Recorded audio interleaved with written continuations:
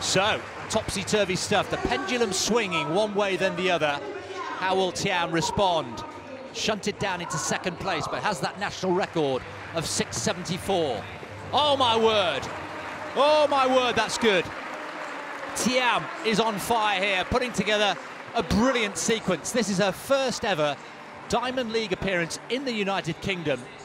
What a special appearance it is for the fans here at the Alexander Stadium. She's making it count, isn't she? 6.74 with her opening effort, and she likes this. She's already got a national record and a personal best, and she's gone and done it again. Look at that, she's added another 8 centimetres.